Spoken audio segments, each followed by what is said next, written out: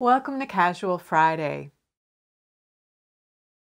Hi, I'm Roxanne Richardson, and this is my weekly Casual Friday podcast. In this week's podcast, I have Tidbits. I'll give you a tour of WELDON'S Practical Needlework Volume 8, and I'll share the repairs I made to a sweater elbow. So let's get started. This tidbit showed up in my Twitter feed. It's an article that was in the Washington Post about an organization that was started this past fall called Loose Ends. I realized as soon as I was reading it that someone in my Zoom knitting group had mentioned this a few weeks ago. Loose Ends is a group of volunteers who finish the UFOs, the unfinished objects, of people who have died and then return the projects to the family members who have requested help. I thought it was a really great idea, so I'm going to leave a link to the article down below. Now, the article might be behind a paywall for you, so if it is, you can also look at the organization's website, which I'll leave a link to as well. They have lots of information on the website about how you can volunteer to finish projects for other people who might need that. Last week, I was sharing a tidbit about a book that explored examples of textiles that had been made using a technique called Sprang. I mentioned that I had heard of Sprang, but I didn't really know what it was, just that it had been frequently mistaken for knitting or knotting. And I asked you guys if you knew of any good sources of information like videos or articles about Sprang so that I could learn more, but then I could share that with you and all of you could learn as well. Well, I got a message from Imza on Ravelry who gave me a link to a video about making the exact replica of a Sprang sash that was given to George Washington on the battlefield. Looking at a close-up of the fabric, I could see why some people might mistake this technique for knitting. Imza wasn't the only one who provided leads on how I could learn more about what Sprang was. Many people recommended Sally Pointer as a good resource. Now, I actually subscribed to her YouTube channel a couple of years ago, but I just didn't think of her off the top of my head as a place to look for information about this technique.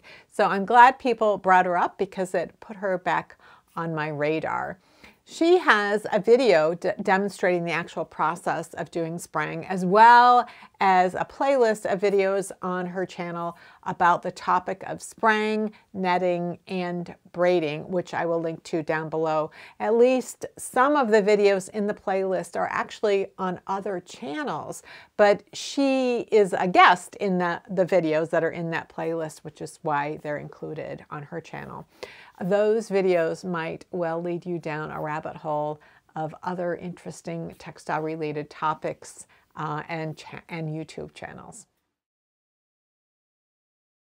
This tidbit came to me from Googling around a few weeks back, trying to find information about how early knitted stockings were mended. I had often read descriptions of extant stockings that are in museums and how they had been repaired using a variety of different methods, including using the leg of a different stocking to create a new foot, or patching or replacing the foot of a stocking with woven cloth. There were a lot of different ways of replacing entire feet, but sometimes the existing feet were just patched and repaired in other ways.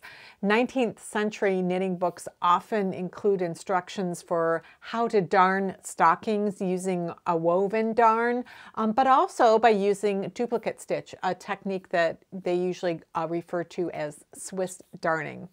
Well, this article that I came across when I was Googling was written by Emily Whitted, a name I have seen come up a few times in the past couple of years. I've seen her do Zoom presentations. I've seen her post things on Twitter. She does a lot of research on early knitting here in the US. So this article that she wrote begins, Stephen Girard, the wealthiest man in the early Republic, had a secret hidden inside his shoes. From his knees to his ankles, his legs were clad in fine silk stockings imported from France, with delicate silk embroidery known as clocking on display when wearing breeches.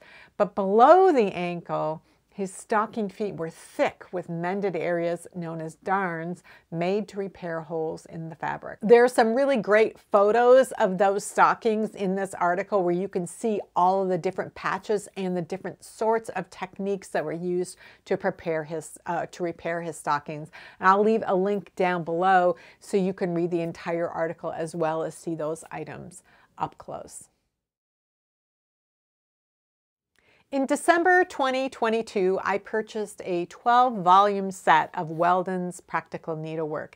These are facsimile copies of the first 12 years Weldon's published its popular series, which started in 1886. These facsimile copies were published by Piecework magazine in the early 2000s, and each volume represents one full year of monthly issues, with each issue devoted to a specific needlecraft, like knitting, crocheting, edgings, patchwork, macrame, tatting, embroidery, etc. So each week I've been giving you a tour of one of these volumes. Piecework no longer sells these hard copy facsimile copies, but they do sell digital copies of the knitting and crocheting issues on their website.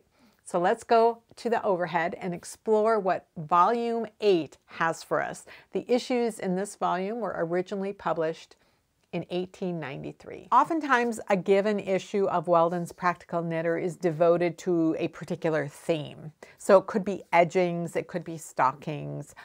This one is devoted to knitting in initials, figures, meaning numbers, clocks, which they are spelling with an X, and then there's a couple of patterns for gentlemen's socks and boys' socks.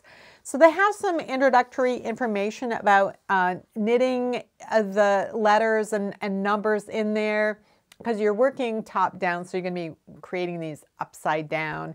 And they have some tips for, since you're knitting the stocking in the round and the color work is only over a very small number of stitches, to switch to working in rows back and forth while you are working that little bit of color work, and then you can resume working in the round after that, and then you just do a little seam up the back where you would switch to working back and forth. So that's often what I do. If I'm knitting a hat that has some kind of a small intarsia design, I'll just switch to knitting flat.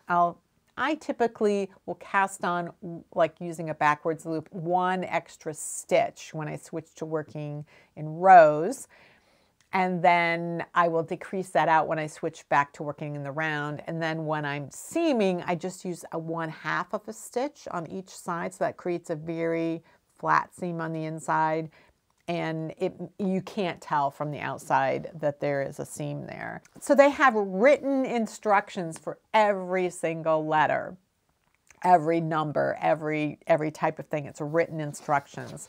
But they do have engravings for what the letters look like. And you can see that the stitches are upside down because the V's are upside down, because you'd be working in that direction if you were working your sock cuff down.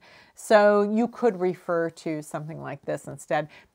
I haven't found any patterns from this era or even into the early 20th century where they would use a knitting chart. Even for color work, it would be written out. This is kind of a substitute as a chart. And oftentimes people kept knitted samplers, like a long strip, and every time they came across an interesting stitch pattern, they would just add that to their sampler. And they would use basically the sampler as their stitch dictionary or as their chart, and they would just read the knitting. So this is the same kind of idea. And so you've got the lowercase letters here. So they've also got numbers, and they've got like straight up and down numbers and ones that look more italicized. I have some stockings that I bought at an auction last year that were from the 1860s, and those do not have the initials or numbers knitted in. They were embroidered in. And so I think sometimes people would put initials of the person and maybe the year that they were knit. The stockings that I have has her initials, and then it just has the number of the pair. So it might be number 4 or number 13 or something like that. She didn't have the year in there. Here are what they're calling clocks. So clocks are decorations that you'd see down at the ankle level. And so these are little decorations that you could knit in at the ankles of the stockings. And then they're explaining here in this introductory information about using silk. If you're doing clocks and initials, that historically in woven hosiery that you would use silk to embroider the clocks down near the ankles, and so that would be appropriate for knitting as well, using a really good quality of silk yarn. And then if you were putting clocks in and you're using that silk yarn, to use that silk up to do the initials as well. And then you have a few stocking patterns for boys and for men to fill out this particular issue. So this next issue is more general. It doesn't have a theme like this. But they do say there's gentlemen's garments, cuffs, gloves, children's things, doilies, combination garment, which is underwear that combines the upper and lower body part, socks, stockings, etc. So you see a variety of things, a little child's glove, a little knitted ball shaped like an orange, a little pattern that you could put on a border for something. And then there's this beaded cuff here. There are a couple of different ways of adding beads to your knitting. In one case, you're going to thread all of the beads onto the yarn ahead of time and push all of those beads along the strand of yarn, which is going to kind of wear away at them. So you need a sturdy yarn. And then as it's time to use a bead, you'd slide that bead up to where you were actually knitting a stitch. And that's what the instructions are calling for here. There's another method where you can just add beads as you need them using a crochet hook, so that you are mounting that bead onto a loop. So if the loop is 2 strands, like at the bend of the yarn that you're pulling through, the bead would be on that. Whereas if you're stranding them onto the yarn, the bead would be around one strand, just be on the strand of yarn. There's a men's undershirt, undervest. There's a nice quilt block. This is actually not worked in the round, as you might think. By looking at it, you knit the triangles separately and then seam them together. And then we've got some doilies. And then here we see gentlemen's socks with divided toe. And that pattern is actually on the next page, which is right here. So I was really surprised to see something like that, and I wondered if they had an explanation for this, like why, because sometimes if something's really unusual, they'll explain what the purpose of it is, but sometimes if it's just something that would have been very common in that time period, they don't explain, like they don't explain what the purpose of socks are. You kind of know. But that, I was looking, like, it's not like they're going to be wearing sandals that have, you know, something going in between their toes. And they don't really explain, like, why you would want it. It says these socks are peculiar in having a separate compartment for the big toe. And to ensure this object, they are knitted in such a way as to make the right and left foot correspond one with the other. Something after the fashion of babies' bag gloves, meaning mittens. They are comfortable wear and are generally very well liked when one gets accustomed to them. So I'm not sure why they were recommending something like that. I also thought this edging was interesting. This is done in garter stitch. So they've got some more stockings. This I thought was interesting. These are ladies' leggings or riding pants. So this is like an extra layer of warmth under your skirts, and you'd wear these over the top of whatever drawers you're actually wearing and then just belt them around. So you could just you could put them on and take them off when you're fully dressed and add some extra warmth. And the proportion of them, it's kind of hard to tell. exactly how long they go. I didn't read what the final length is. So I don't know if these hit like below the knee so they cross over the stockings, or if these are meant to actually go all the way down to the ankle. But I hadn't seen anything like that before. And, you know, they keep this part open, like your drawers. They didn't pull their drawers down to go to the bathroom. There would have been a split in the under drawers. So this keeps that available so they can still relieve themselves if they need to. And they've got little babies combination, little babies, mittens, and a knitted cuff, keeping your wrists warm.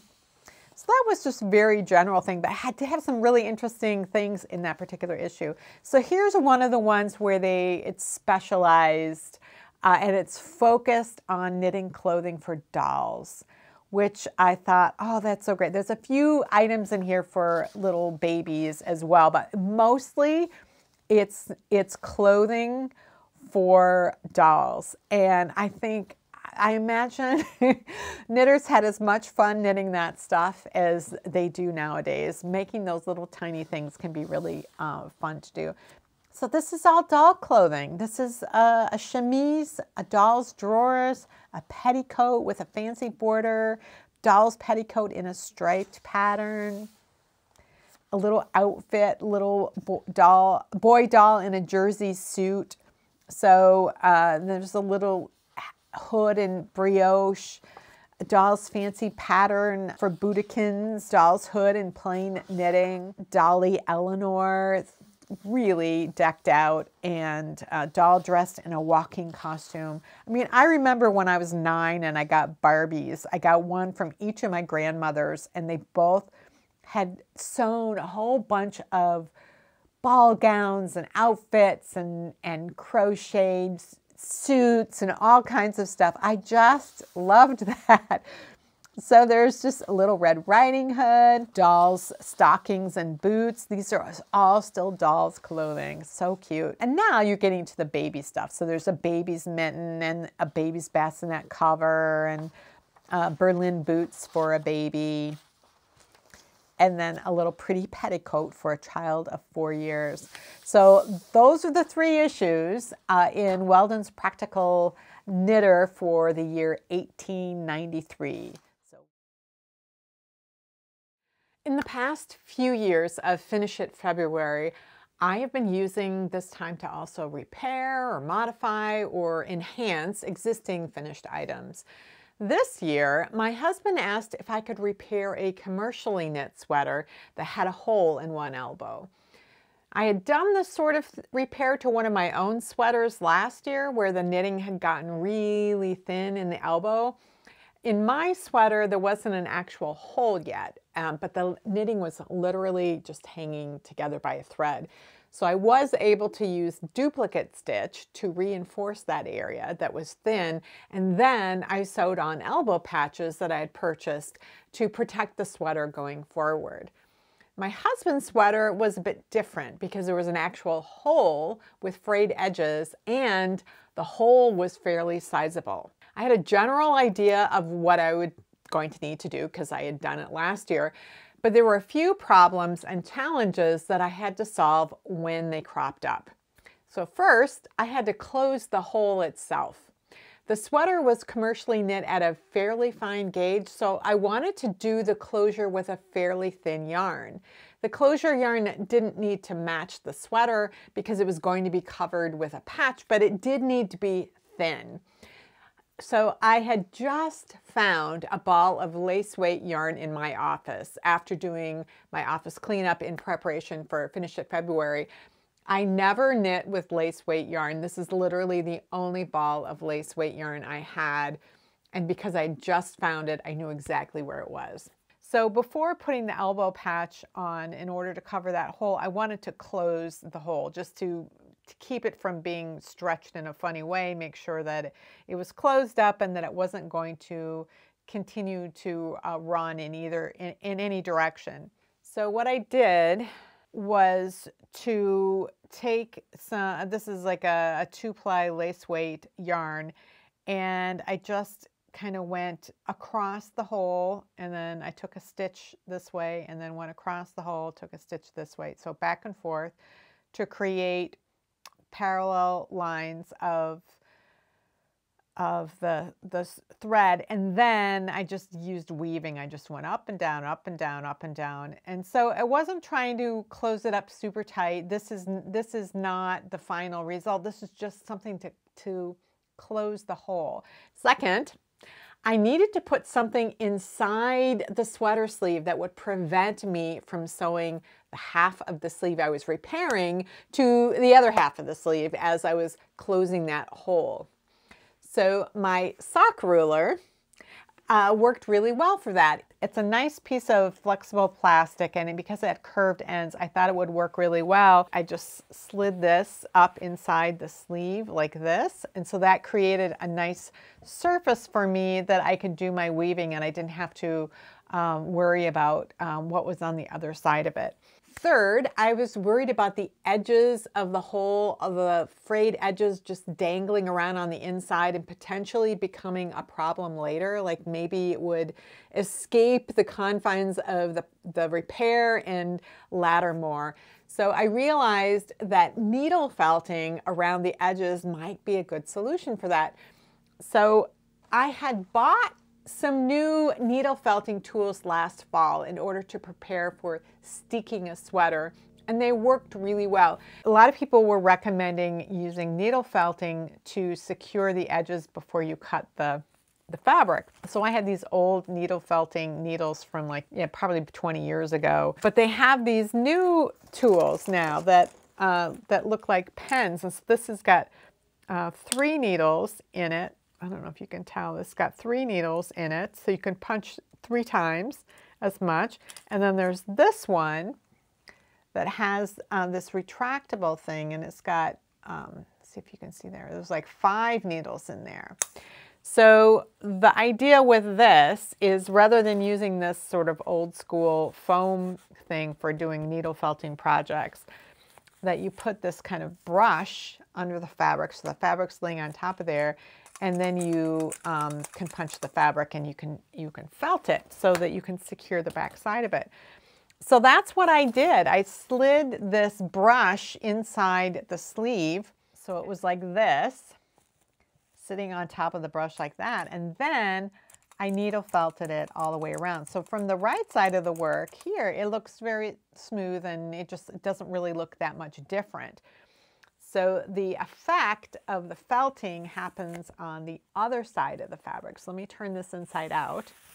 So here it is on this side. So all of those little edges that were all kind of frayed and I was worried might run and get past the little weaving that I had done, those have all been felted, and they're all kind of felted against the woven patch that I did. So I'm happy that the hole has been secured.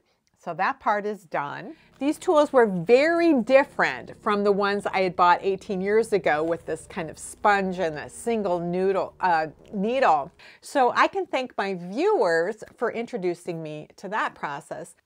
The fourth thing I needed to do was to buy some ultra suede, which is washable, in a color that would work with the sweater. Last year, I had bought some pre-made ultra suede patches online in a color that worked well for that sweater, but I realized that the color this year might be more of a challenge.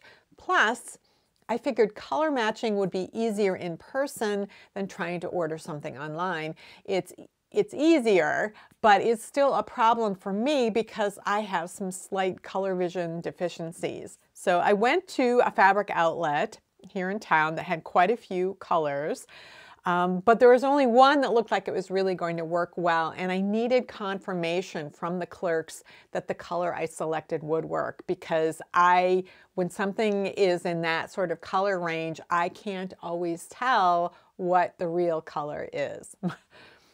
Fifth, I had to pick a yarn for sewing the patch to the sweater that would work with the 2 tones of the sweater yarn and the color of the patch. Some people use regular sewing thread for sewing on patches, but I really prefer using yarn to sew onto something that is made from yarn. Again, I needed help with this. I have so much solid color fingering weight yarn, and I didn't want to buy new yarn for this purpose because I wouldn't need very much, but I was really struggling to find something that I thought would work from my stash. I tend to buy yarns in the cool tones, in part because of my coloring, but also because I just prefer that side of the color wheel because of my color vision issues.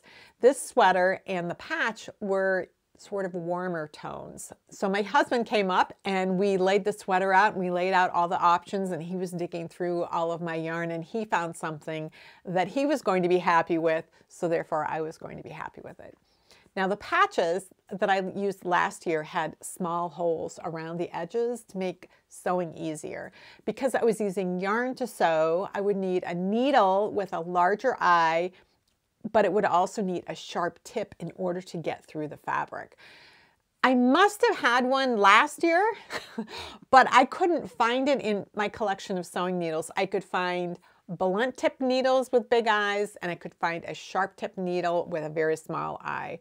So I was looking through all of my needles. I couldn't find anything, but then I remembered that I had this, which is my grandmother's sewing box. I acquired it a few years ago from my mom's house, and I opened it up and there were just so many packages of needles, including this one that is a packet of 5 repair needles. And so there's one that's labeled a carpet needle that worked really well. Then I needed to punch the holes around the circumference of the patch. So I found one heavy-duty needle for my sewing machine. I put that in. I didn't thread the machine. I just put this heavy-duty needle in, and I went around the entire circumference, and it put evenly spaced tiny little holes in it that were just going to make it easier for me to poke my needle through the fabric. So the sock ruler that had worked really well when I was just closing the hole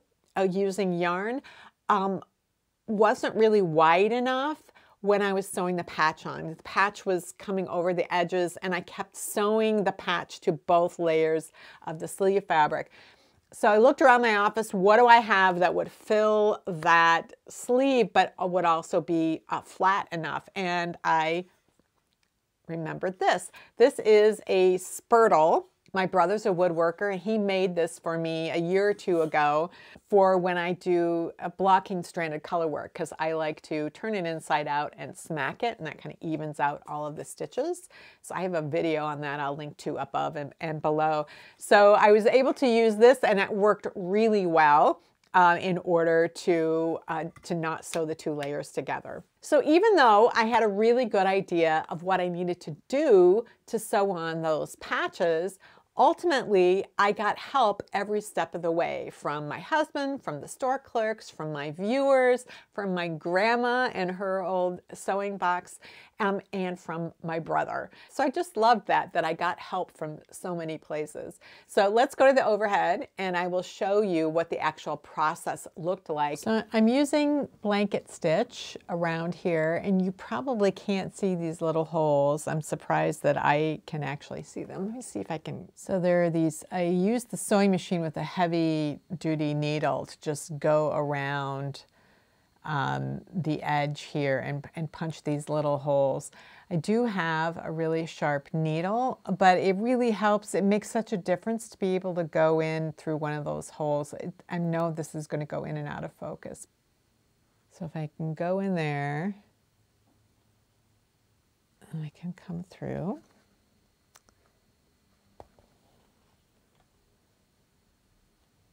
I can do my blanket stitch. I'm going to back up a little bit. It's just so much easier going through a pre-made hole, because I can tell the difference when I don't quite get into the hole, if I miss the hole. It's much, I can get through the fabric, it's just harder, but it's a lot easier if I can, there we go.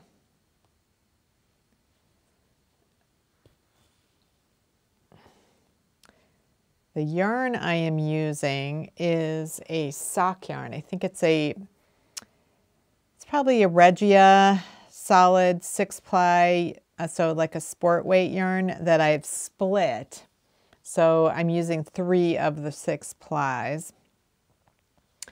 It's not a perfect match, but this is a heathered yarn with kind of 2 tones, and then this is a solid, and trying to get something that is not a distraction and doesn't clash was kind of tricky. And, you know, thinned out like this along the edge, it seems to work pretty well. I'm going to take this pin out here. So blanket stitch is really easy.